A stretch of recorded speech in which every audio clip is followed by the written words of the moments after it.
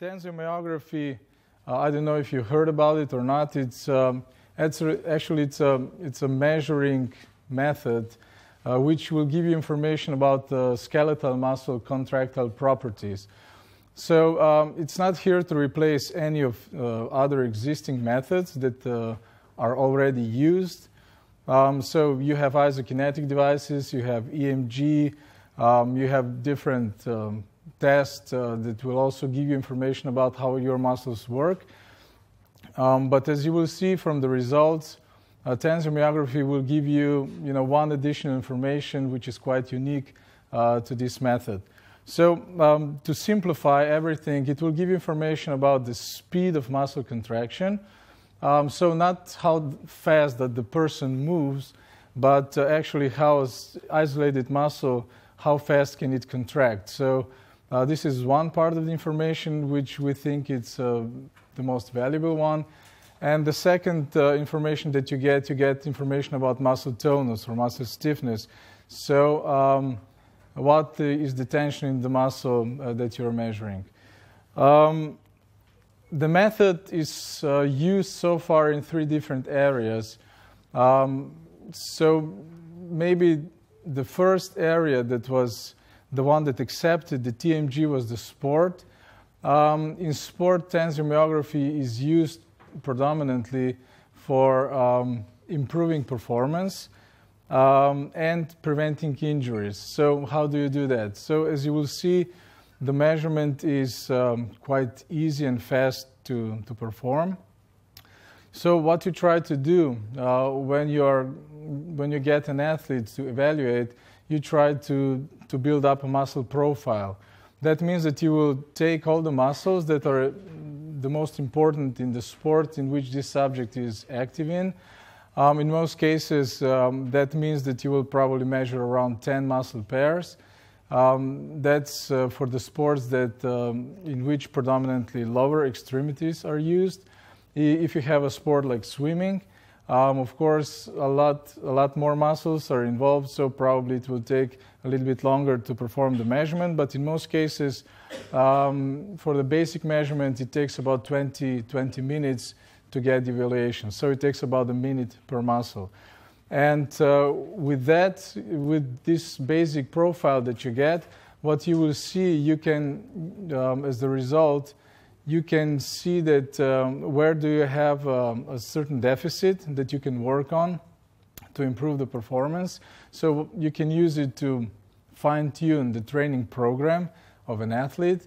Or on the other side, if you see a potential danger, so if one of the muscles is not at the same level that the other muscles are, you can detect a potential risk of certain problems, maybe even an injury that will be developed. So with this information, you can do something about it and reduce the chance for an injury to occur. The frequency of these measurements depends on the nature of the sport. In most cases, our users, they do this basic screening 4, maybe 5 times per year. Some, they do it 1 time per year. And some of the users, they also want to focus not on all of the muscles which are important, but they focus on maybe one muscle or a small group of muscles which are the most important in a certain sport, and then they follow it more frequently, so in some cases even weekly. So if you focus only on one muscle pair, it will just take you a couple of minutes each week per subject to see if there are any sudden changes in the muscle behavior that can, alert you and to further investigate why this change actually occurred. So when an injury occurs, you can use the TMG to monitor the rehabilitation process. So on one hand, it can also be used as a diagnostic tool. Sometimes our users, they use it to complement the imaging methods. So with imaging methods like ultrasound and MRI, you will get information about the structural damage on the muscle.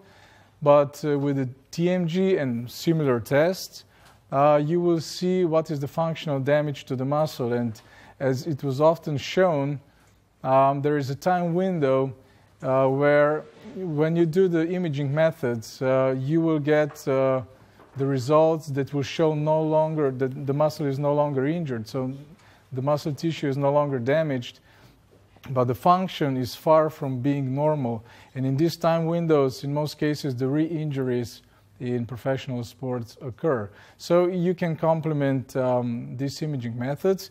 In the early stages of injury, of course, imaging methods are much more valuable, but at the later stage, especially right at the end when you have to return, when you have to decide if the subject, if the athlete is able to return back to maximum training load and back to competition, the methods like tensiomyography prove to be much, much more valuable. So for return to play decision, I would say at the end of rehabilitation process, the TMG, as you will see, can be quite useful. I will try to also show you a couple of examples about that.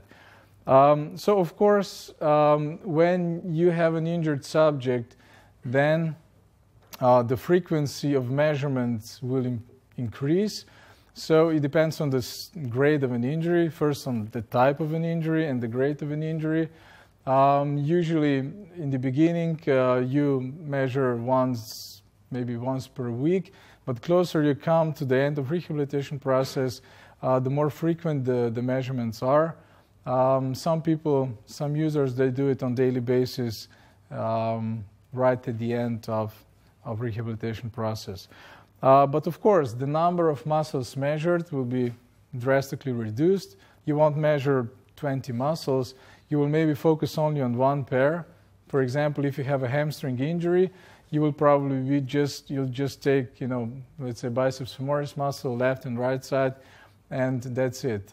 So it's quite quick to get the data that you need to decide if the muscle is back to its maximum capacity or not. So that means that frequency will increase, time needed per measurement will decrease drastically.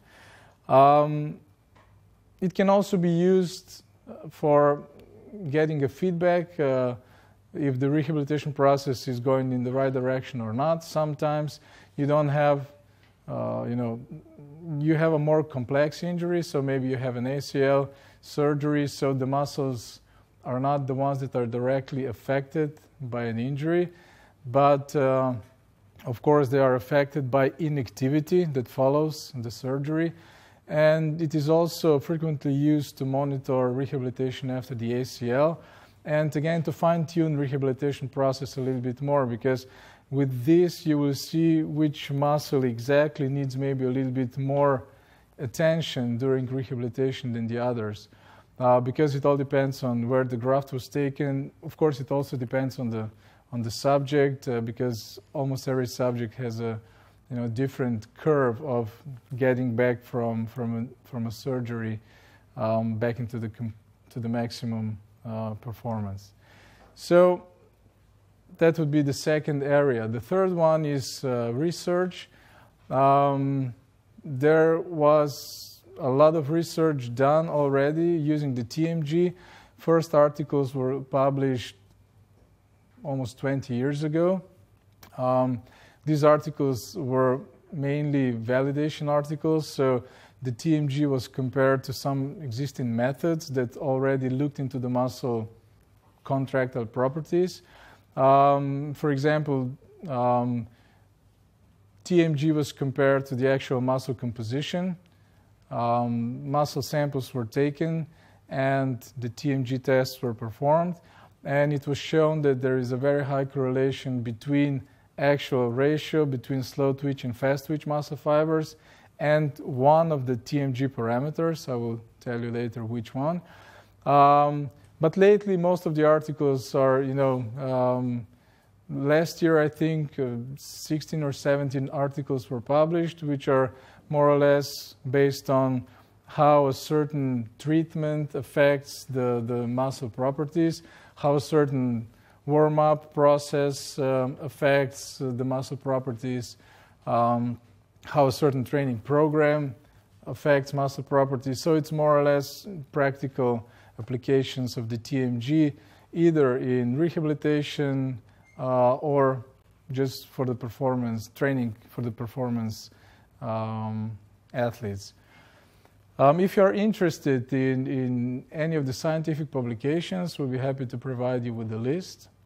And later on with the specific article if you want to read it. So when we finish, you can just,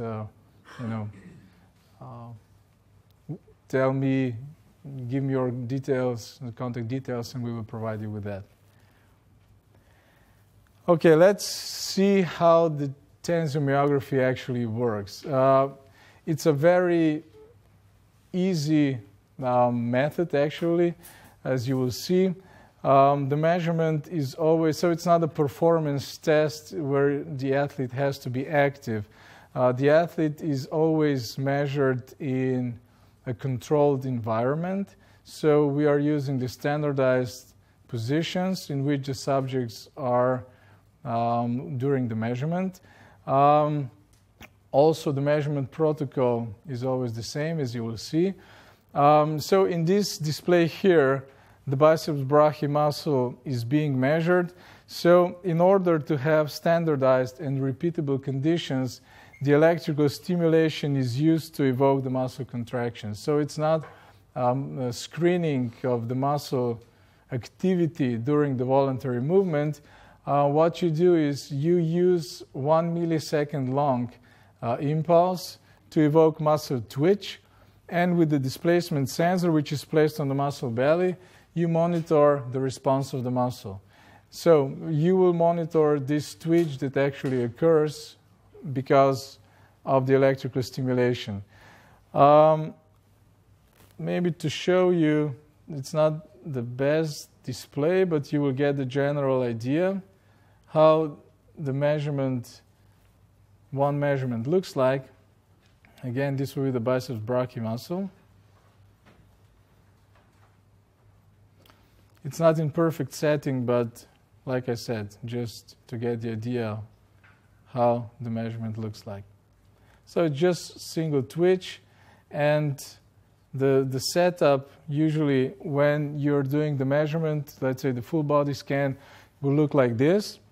So in order to get the best conditions, of course, the massage table is required. The subject is, in this case, we are measuring the rectus femoris muscle. Support pads are used to ensure always the same joint angles when you do the measurements, because, of course, the length of the muscle will influence the muscle property. So all of these conditions has to be, every time you do the measurement, they have to be the same. This displacement sensor, of course, it's not held with your hand. We are using you can see there, it's a standard camera tripod with a mechanical arm to hold the sensor in position.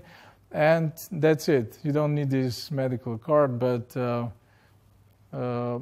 this is everything you need to perform the measurement. It is frequently used not only in laboratory settings.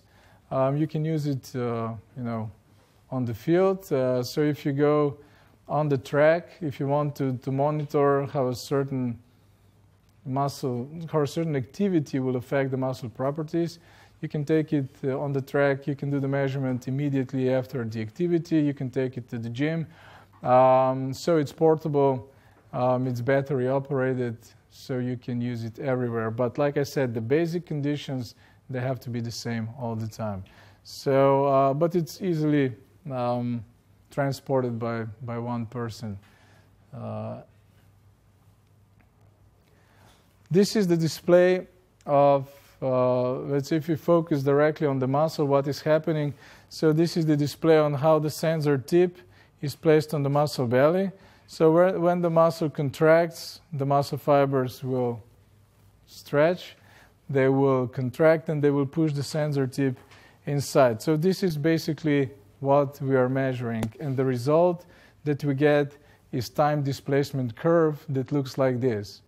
Of course, different muscles will have slightly different shapes of these curves, but nevertheless, always 5 parameters are followed. I will go one by one, but at the end I will also tell you which ones are the most important to follow. So to start with the moment of stimulation at time 0 to the beginning of muscle contraction, the TD or delay time is measured.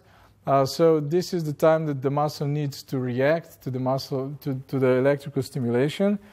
Usually this parameter, if the muscle is healthy, if it's not injured, if it's not fatigued, this parameter will be very stable. Not only that, also if you compare different muscles within your body, if you compare different people, different genders, different age groups, you will find this parameter to be quite stable. So in most cases, if everything is okay, you will not put too much emphasis on delay time. But if you have a person who has problems with nerve, that innervates a certain muscle, if the muscle is injured, or if it's extremely fatigued, then what you can expect a prolongation in delay time. So the muscle will need a little bit longer to react to the stimuli. And of course, in that case, you will pay attention also to delay time. But again, if everything is okay, delay time will be very stable, and not a lot of attention will be placed on this parameter. The next one, though, the contraction time, is the parameter that monitors how long does the muscle need to reach peak contraction. So to reach peak power, to say it in other words.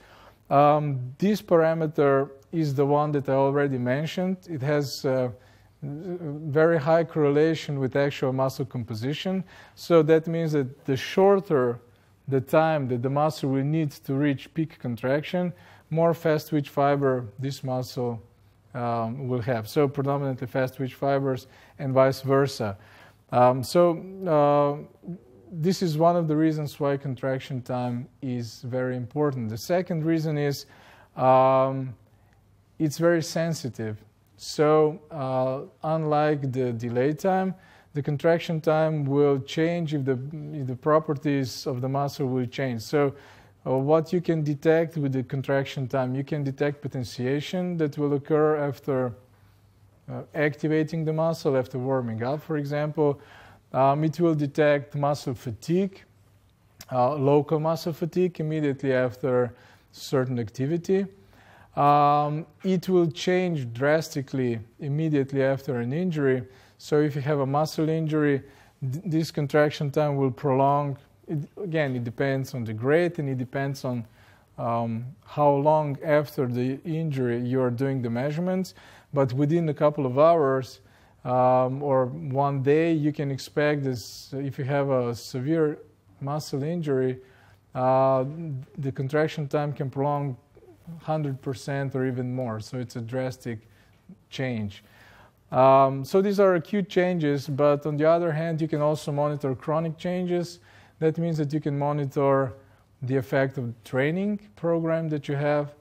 So if you're doing the measurements today, and again in two months, so let's say in the beginning of preparation period and at the end, you can see if the muscles actually became quicker, or sometimes because of the fatigue that was built up during the preparation phase, they can also become slower. You can see how the properties are affected by different seasons in soccer, for example. So it can be used also to monitor chronic changes to see if the training program that you prescribed was effective or not, or if it went into the right direction or not.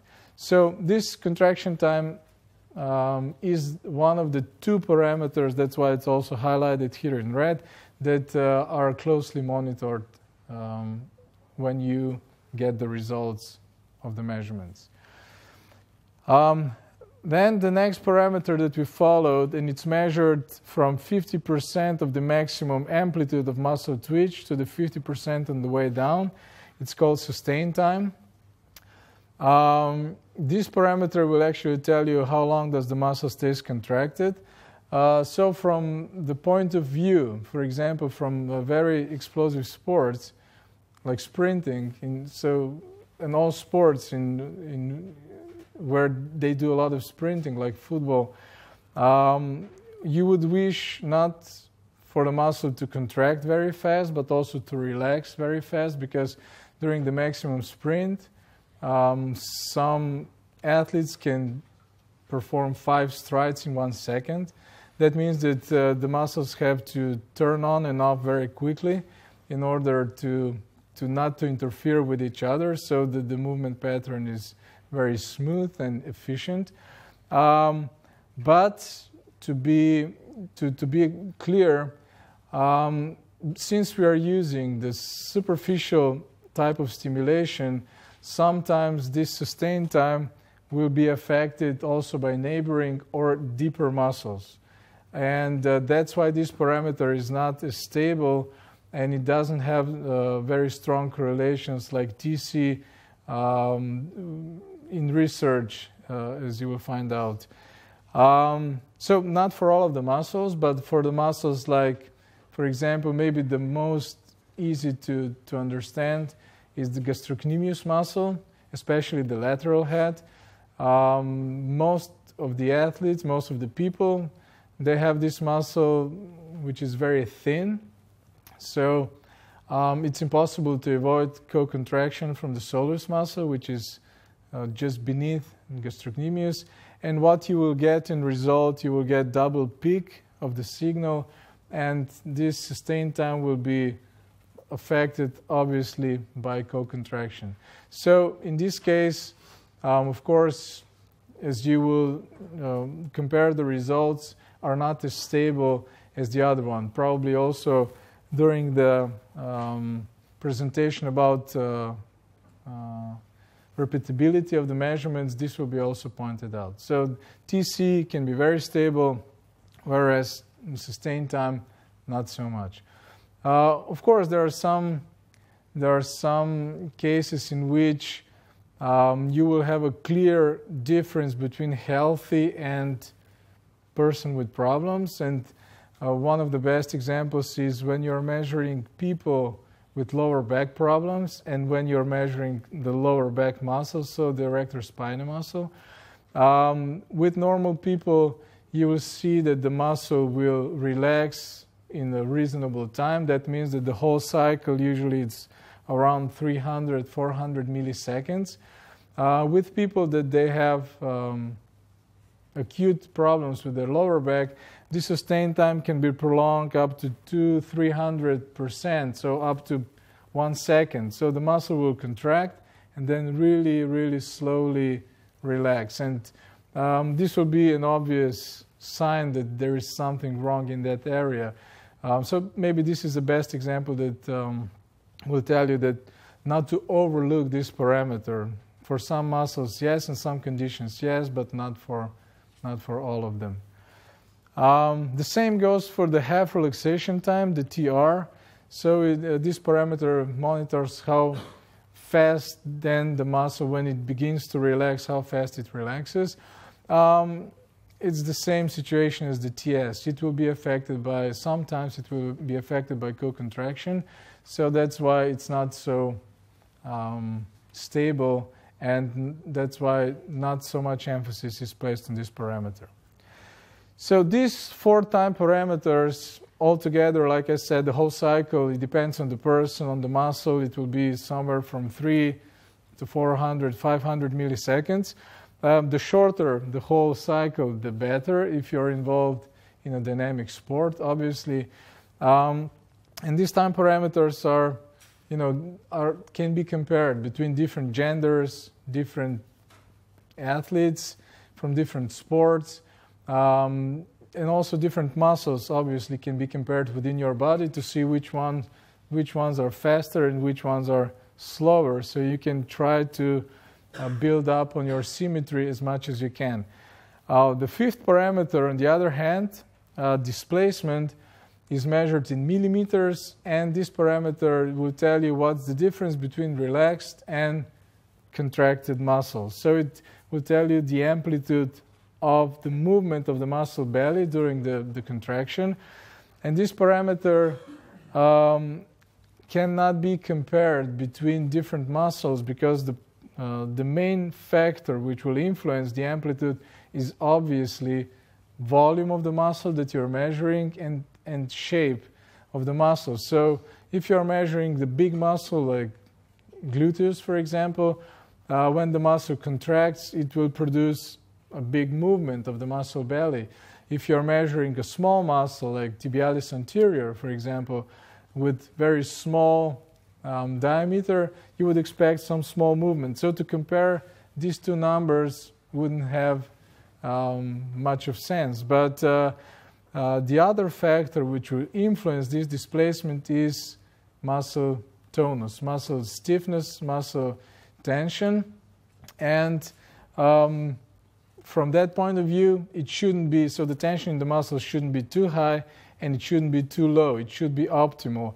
And what is optimal, it's find out only when you have enough measurements from, so if you measure a certain subject, what you will do, you will always compare that subject to the same group of people. So, for example, if you're measuring a soccer player which plays defense, you will compare that data to soccer player which played defense. And of course, you take the same gender and you take the same age group as well. So in that case, you will, as a feedback, you will see if the muscle that you're measuring is hypotoned or hypertoned. So if the tonus is too high or too low. So this is when you compare the muscle to some external data, but it is much more important to compare the muscles within your own body. So in order to have, let's say, a physique which is prepared to take the maximum stress and be efficient in movement, you will also have to have the muscles which are very symmetric within your own body. So when you are measuring a muscle, especially a muscle that will, let's say, go from pelvis, like the biceps femoris, the rectus femoris, and you will see a big difference in amplitude, that will tell you that you have a different tension between left and right side. And with this information, what you have to do is you have to look at the big picture. You have to find the reason why, because sometimes the people have some issues that they're not aware of. So you can have the position of the pelvis which is not optimal. It can be tilted, rotated. That will create different tension front and back. So the hamstrings or the rectus femoris muscle can be under a different tension. This can affect maybe just performance. It can affect the movement pattern, but sometimes it can also lead to injury. And this is just, something that can help you to get some more data from the other methods and to look at the subject from different perspectives to see if there's something that you can do to get rid of the reason why this happened. And I will also tell you how you can work on the problem with a certain interventions that are usually recommended after the measurement. So, like contraction time, displacement is also very sensitive. So within minutes, I can do something, or the subject can do something that will influence that, so it can give you the acute changes. Again, when you have some potentiation, the displacement will increase a little bit. When you have a muscle fatigue, when the fast-twitch muscle fibers will be too tired to participate in contraction, the displacement will drop. If you have an injury because of the inhibition after an injury, displacement will drop. So it's very, very sensitive. And like I said already for the contraction time, displacement can also show you the chronic changes. So it can tell you if the tonus of the muscle is changed because of you put too much stress on a certain muscle group during the training program or not. So to sum up this, what will follow closely is contraction time and displacement. So everything that happens up to this moment here, it's very interesting. What happens after that, it's a little bit less. I won't say it's completely unimportant, but it's a little bit less important than the first part of the curve. So there are different combination, of course, of the contraction times and the displacement that can occur because of the certain reasons. So the perfect picture, what you're looking for, would be very short contraction time and optimal displacement. So if you have displacement which is too high, the muscle is too loose. If displacement is too low, the muscle is too stiff. So like I said, when you have the increased activation, when you did something to achieve potentiation in the muscle, these two parameters will change. The contraction time will shorten a little bit, and you will have a little higher displacement. And I already described what is going on when the muscle is fatigued, when the muscle is not used for a prolonged period of time, or when the muscle is injured. So what you don't want to see, if you go back a little bit, you don't want to see the shift down and right of the curve. So if that begins to happen, something is not right in the muscle. So this is one example that maybe clearly demonstrates what happens after an injury with the muscle response. I will just go quickly through these parameters. So this curve, the middle one, it's the response of the biceps femoris muscle of a sprinter, which was healthy. So immediately after an injury, I think it was the same day, this happened. So shift down and to the right. So the contraction time prolonged, so by 30% or so, and displacement decreased. So we are missing the first peak. Usually this first peak is produced by the fast twitch muscle fibers. So what you would like to see, that you go after an injury, you go from here back to here as soon as possible. But of course, this never happens. Because of inactivity of an injured muscle, you will lose muscle tonus, you will lose stiffness. So the muscle will go into this direction. So the displacement will begin to increase because the muscle will be more and more loose. This shouldn't happen though, because this was 2 weeks of complete inactivity. Usually you don't do that if you're an athlete, but if this was the last race of the season, some people do that. It's not the wisest thing, but nevertheless. So this happens when you don't do anything for a long period of time after an injury.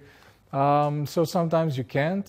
Sometimes because if you have an injury that requires a cast on a leg, you cannot move, the knee joint, for example.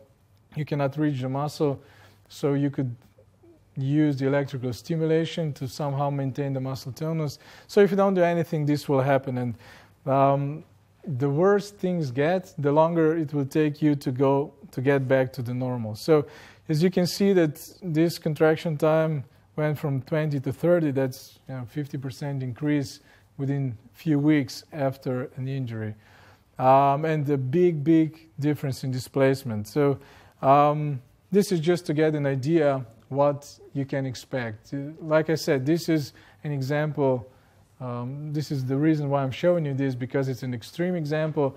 But on the smaller scale, this is exactly what will happen after each injury. But what you will have to do, what you will have to work on to go back from here to here as soon as you can. These 10 muscles that are highlighted here are the ones that are the most frequently measured. So, as I said, we can since we are using the superficial electrical stimulation, we can reach all superficial muscles. So, fortunately, especially for the lower extremities, the most important muscles are on surface, so we can reach them and we can do the measurement. If you're looking at the upper extremities, unfortunately, we cannot reach the rotator cuff muscles, which are quite important for some sports, especially after an injury. But that's the common problem for all of the methods. The only thing you can do some functional tests. You cannot directly reach the muscle and get the response from the muscle, which is quite deep and buried under the other muscles. So just to quickly, I don't know if you can see, probably because of the light, hopefully you can see that. I will go quickly through the muscles. On the front here, we are measuring the tibialis anterior muscle, which is responsible for dorsiflexion of the ankle. On the back, we are measuring both heads of gastrocnemius, which are responsible for the plantar flexion of the ankle. So if you look at that ratio, it is also important. I will show you the ratios that we're looking at in the next slide. Then, around the knee joint, we are measuring all three superficial quadricep heads. We cannot reach the vastus intermedius because it's deep. On the back, usually we focus on the bicep femoris muscle. Of course, also semitendinosus can be used, but from the performance point of view, for most sports, it's much less important. And also, the ratio in frequency of injuries between the biceps femoris and the semitendinosus, it's, I think, about 80%, 85% of injuries are the injuries of the biceps femoris muscle, and just about 15 or 20% of semitendinosus. Then, of course, the glute, lower back, and on the inner thigh, we are measuring the adductor muscles. So these are the 10 pairs that we usually measure. Of course, like I said, if you are measuring swimmers, you'll be probably interested also in, pectoral muscles, back muscles, shoulder muscles. So everything which is on the surface can be measured. But just to get you the general idea, I don't know if you can see the numbers. Hopefully you can. The contraction time can go somewhere from 20 up to 46. This is the range of, these are the average values which are taken from male subjects, around 10,000 different subjects from different sports and different age groups. So the TC, the range of TC is quite big in this case. But if you would look the average value of sprinters, you would go that most of these numbers here will be sub 20. If you would take the numbers from an average older sedentary person, most of these numbers would be in 30s or even 40s. So this number will actually give you the idea what this muscle is capable of. So if you want to be a top-level sprinter, what you will have to have most of these numbers here, except the glutes, but most of the other numbers will have to be around 20 or even less. So as you will see later on during the measurements, what you do with the result when you do the measurement. First step is during the measurements the results of the subjects that you're measuring at the moment will be immediately compared to the reference values. So the first feedback is within seconds. You see if the muscle you're measuring is faster than the average of the sport, or if it's slower, if the tonus is too high or too low. This is the first information that you get. And to be honest, it's just an interesting information. It's not useful yet. So it's much more useful. I will go back to this in a minute. It's much more useful when you begin to compare the muscles within your own body. So of course, you can get the raw data if you want to for statistical evaluation. But as you will see, you have a chance to get 5 different reports which are automatically generated. And most of them, what will do for you, they will calculate the symmetries of the muscles within the body, because this is even much more important from, not maybe from performance point of view, but for sure from the injury prevention point of view, that the muscles within your body work with each other, not against each other. So the lateral symmetry is the one which is very important. So we always measure muscles in pairs. We never measure one muscle. We measure left and right. Even if one is injured, you have the second one to compare it to see what is different in muscle function. Then the functional symmetries, which I already mentioned a little bit, of the antagonistic pairs. So like in isokinetic, for example, you would compare the quadriceps to hamstring muscles. You would compare the gastrocnemius to tibialis anterior. But in addition to that, you will also compare synergistic muscles, because sometimes when you have a person with a certain issue, to be more precise, the subjects that have problems with patellar ligament, usually they have a big difference between medial and lateral head, especially in speed of contraction. In most cases, the medial one is much, much slower than the lateral one. So this is one of the symmetry which is automatically calculated. The second one is the symmetry between medial and lateral head of gastrocnemius. Because again, subjects with Achilles tendon problem, pain, injury usually have, so not always, but in most cases, they have, again, the same situation. Medial head will be much slower than the lateral one.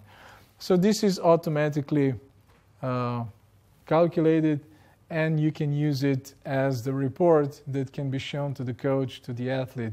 But, only if you choose to do so. So as you will see during the measurement, this is the print screen from the software. This is one of the muscles. You get a curve during the measurement. You already saw that curve, and all 5 parameters are displayed beneath here. You see 2 numbers there. One number is from the subject, the other one is from the reference group. So when you input the data in the software, you pick the gender, you pick the age group, and you pick the activity. So we try to have very sport-specific activities. So in the beginning, we only had soccer players, and we just threw everybody in the same group. And we found out later on that you have a different muscle profile for those who play forward, to those who play defense or midfield, especially the goalkeepers. Of course, they're a completely different sport. So we try to be as specific as we can. For most sports that are popular let's say in Europe, we have a solid reference databases. Not for all of them, but the software allows you to build your own reference database easy, and you can use that later on to compare your results to. So this is the first feedback, and when you finish with the measurement, you can choose to generate one of the 5 reports, and the 6th one, as I said, it's raw data. You can export raw data either in Excel. So you can use it to throw the data around a little bit, or you can export it in TXT. So if you want to use it in other softwares which are intended to do some statistical analysis later on. So why we have so much different reports, it depends on how detailed information you want to get. So sometimes you want to get into detail, and you also want to go into detail with coach. Maybe sometimes even with athletes, but some of the users, they said, okay, we don't want to have too many information. So the athlete shouldn't get too much information because they will get confused. Sometimes they don't even know which muscle is where and what is the function of the muscle. So sometimes you just simplify everything, and you get one page in which you just get the general recommendations, what you should do. Then, if you want to monitor changes in time, you can design the trend report to see how a certain parameter would change within a week, within a month, within a year.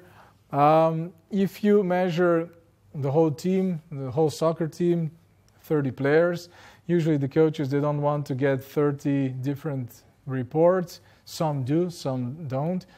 So you can generate the team report, which is one file with just the basic information about each individual and maybe some perspective on the whole team.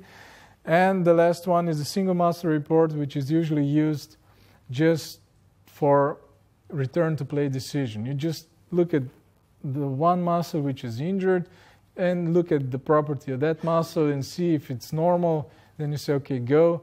If it's still not back to where it should be, you get a red light, and the answer is no go. So I'll just quickly show you these 5 reports. The individual report is quite detailed. So The first page is just a general text which will explain the user, what type of stimulation was used. Then the parameters are displayed like this. Then in the first part, you get a lot of numbers. So what you have here, it's the list of all the muscles that were measured. In this case, we have 10 muscle pairs. So the adductor longus left, right, biceps femoris left, right, and so on. You have all 5 parameters that I described. And at the end, you have symmetry between left and right side. So obviously, what you're looking for, it's 100% symmetry, which, it's almost impossible to reach. But somehow we made a line at 80%. So if there is more than 20% difference between left and right side, the software will automatically give out a warning and give you recommendation what you should do to decrease this difference between left and right. But to be honest, everything above 90%, if you're looking about the professional athlete, this is something that you should aim for. Even if you have 80-something, like in this case 85, the software won't, let's say, complain, but a coach, so the additional value of the person looking at the results and doing the interpretation, additional interpretation, is also to mention that. So, it's very simple. You're not in critical situation, but you could be better. So it wouldn't hurt, and it doesn't take a lot of energy and time to work on this and try to build up as high symmetry as you can. So in this case, all the symmetries are high enough. So you can see that because none of the numbers here is highlighted in red. Because if you look at down here, I hope you can see this. So these 2 numbers are red, these 2 numbers are red, these 2 numbers are red. So here we have these functional symmetries that I was talking about. So when you have a red color here, later on you will have a warning that is given out and recommendation what you should do. So this is the same thing, again, the lateral and functional symmetry, but easier to read. So here you have all 10 muscle pairs, and the green area is the area of good symmetry. So the closer you are to 100%, the better. The further away you are from the center, the worse the symmetry is. In this case, all the lateral symmetries are within the green area. For the functional symmetries, the same thing, but we can see that right knee is outside, right and left Achilles tendon is outside. So some of the functional symmetries are a little bit lower as they should be. So the next thing that you can see here is comparison of contraction time to the reference values. So again, you have all the muscles written here. Green area, again, it's 100% and faster, so the muscles which are faster than the average. Up to 20% slower than the average, you have a yellow area, which is considered still okay. So it's still adequate, but it could be faster. And everything which is outside that area, the software again will tell you this muscle is too slow, you should do something about that. The same goes for the displacement or the muscle tonus. So this would be the area of optimal tonus. The muscles on the inside are too stiff. The muscles on the outside are too loose. So you will get, again, recommendation. Your muscle is too stiff, stretch, relax. If the muscle is too loose, the recommendation would be try to tone up that particular muscle.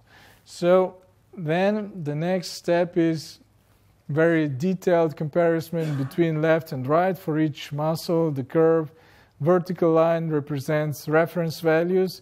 These dots, again, represent the value of this person. And again, you can go muscle by muscle, parameter by parameter. But usually, like I said, if you're talking to an athlete, this would be maybe a little bit too detailed information. When you come to the next part, this one maybe is the most useful point of view. So all the muscles that were measured are written here.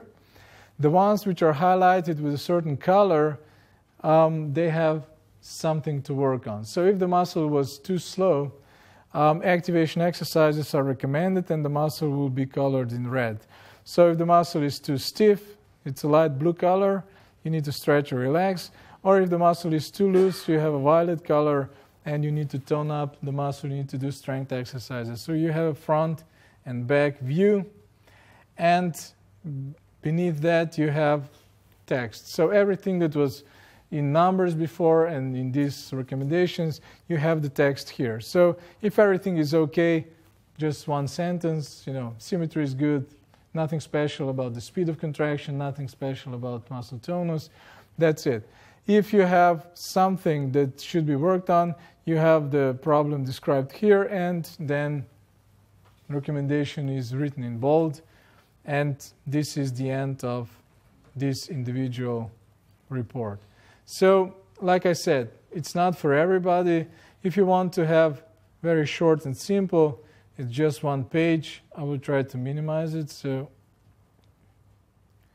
you can see a little bit more. So it's a one page. This is everything that you get. So you have the interventions and quick overview on what could be the reason. So if everything is within here, so none of the interventions is because of the lateral symmetry. There are a few because of the functional symmetry, and there are a few because of the tonus of the muscle is not right. Trend report, I think this one is the simplest to understand, and this is something that will maybe help you understand why I said that TD is very stable. So here you can see that this is delay time of the vastus medialis muscle. This is a football player with almost 2.5 years of the measurements apart. So February of 2012, and the last one is end of May 2014. So you can see that delay time, left and right, the symmetry is very high, and it doesn't change almost at all within 2.5 years. If you look at the contraction times, you can see in the beginning there were some changes, but for the last 1.5 years, no change whatsoever. And when you look at the tonus, the displacement, you can see that it is a little bit more sensitive because the properties of the muscle from the speed of the contraction point of view, they don't change that much during the season, but the tonus can sometimes change quite obviously. So after a period of, let's say, a little bit heavier activity, the tonus will usually be a little bit higher, and vice versa. After the season, when you relax for a couple of weeks, the tonus will be much, much lower than it used to be before that. So in this case, you can see that the only thing that is interesting here is the constant difference between left and right vastus medialis muscle. This person uses predominantly right leg for kicking. He has a little bit higher tonus in that particular muscle. This is usually not the case, but it's something that is true for him. He tried to work on that, but usually it's something that it can be a consequence of something that cannot be influenced directly by the training. Sometimes you could have some past injuries that will leave you some difference between left and right side forever, no matter what you do about it. So, but you have to understand that, because if you try to work on an issue that you discovered without trying to understand why this difference actually occurred, you're not doing a really good job. So you really need to take one step or two steps back to see what is the reason for these differences between left and right, front and back, and try to work on that first, and then do some interventions that can lead to improved performance. Okay, couple of more reports, and I think that will be it.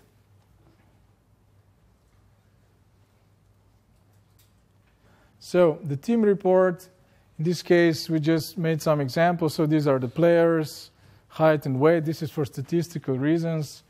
Of course, this is the list of the muscles measured.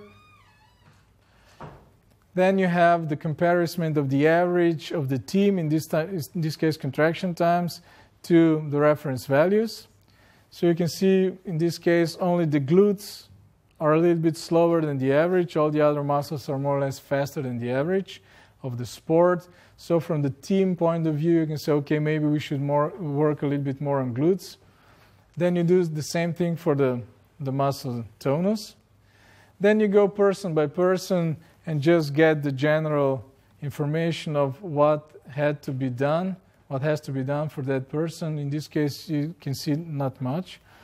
And at the end, this is maybe the easiest way to overview the results, is just a display like this. So in this case, what you can see is gastrocnemius medialis muscle has a lot of issues, and rectus femoris muscle has a lot of issues. Most of the other muscles are not so very problematic. So from the team perspective, you can say, okay, maybe we should look into this and try to see the reason why this happens. And if you look horizontal, you can say, okay, this player doesn't have any issues. This one has 1, 2, 3, 4, 5, 6. So you can say, okay, again, what is the reason for that? Can we do something about that? So that's the team report. And the last one, it's just a single muscle report. This is the result of a sprinter after hamstring injury.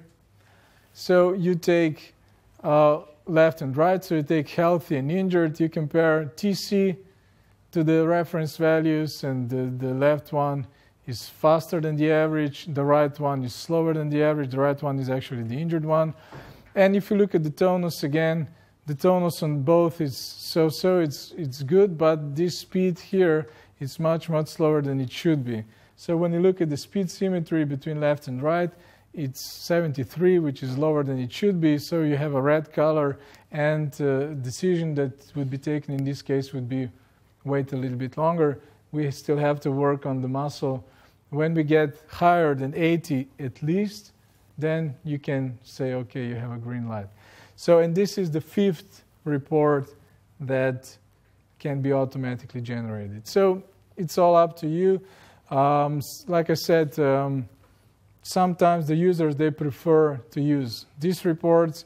Sometimes they just take raw data, because it's very seldom that you only do the TMG test. Because if you have a pre-season screening, you do 10 different tests, for example, and you have a lot of different reports, and you have to take everything into one text of recommendations, so you don't give an athlete or coach so many different reports. So, like I said, it's all up to the users.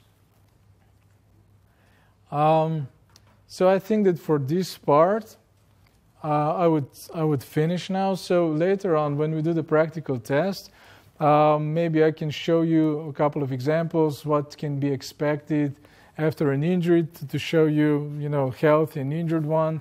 But for now, I think that I gave enough information. So if there are any questions regarding this so far? Nothing? Okay.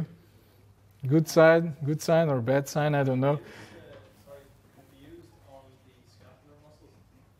If it's on surface, and if you can reach it, then it can be. So the thing is, sometimes you have to modify the measuring protocol a little bit by trying to isolate small muscles, because if you have a big muscle, it's not a problem. Usually we are using the standard 50 by 50 millimeters electrodes. What you don't want to get, you don't want to get contraction from more than one muscle at the time, because the signal will then be the mixed signal of more muscles than one. So if you're measuring small muscles, you either use the small electrodes. You can also cut, the existing ones into smaller area. And if the muscle is big enough, so if the area which is on the surface is big enough to place 2 electrodes and the sensor tip, then you can do the measurement. So infraspinatus sometimes can be measured. So because a small part of the muscle it's there, but supraspinatus cannot be measured. This is just an example.